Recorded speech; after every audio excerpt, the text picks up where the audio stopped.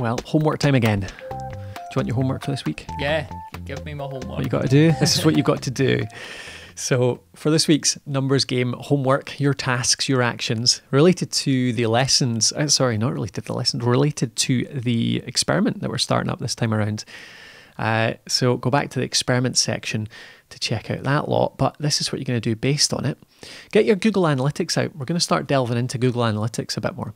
And I want you to start delving into how you can use those engagement metrics we talked about to improve your site. So those engagement metrics we're looking at during our current experiment around pop-ups versus no pop-ups are bounce rate, pages per session, time per session, and you can look at those that page depth as well, which is a really interesting one. So have a look at them, compare them to our stats. Again, I'll just repeat that. If you're watching the video, you won't have heard them so far. Our stats are 1.44 pages per session, 1 minute 41 time per session, and our bounce rate is 75. And again, I explained that, you know, one of our aims is affiliate income, and therefore one of our aims is to get people off our site. So our stats are actually on the low end of the site of things, but still you can have them as a benchmark. So your task for this week is to do one thing to improve those metrics. So one thing that you can think of to make somebody just stay on your site a little bit longer, to view one more page, to just not leave, something that will entice them into doing something else on your website after they see that first thing. So they land on a page, they land on something they found through search, or they've just come to visit you for, you know, they know your URL, they know your brand.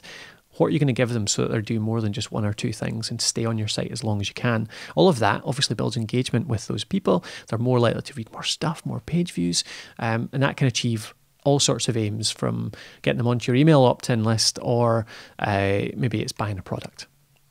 So, for example, one thing you can do, find your most popular article on the website. Find the article on your website that gets the most traffic and do one thing to improve that. And what you could do, for example, is put a few links in there. Deliberately put a few links in there into that article that link to other pages, other places on your website.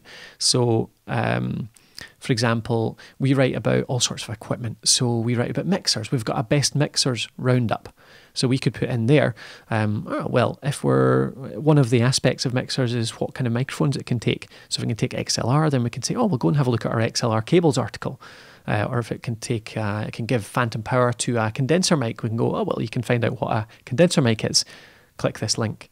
So make sure you're putting some links in there that try and draw people through to other articles. And I'm not talking about just a related articles link at the bottom, or a next article, previous article, something that's really related that's going to give them extra value based on what they've found. So they've been searching for best mixers. Give them something that leads on to that and gives them more value. I would say put in 3 links at least, and at least 1 in the last paragraph. So when they've finished the article, they've got a really clear next step to take. So go away and try that this week.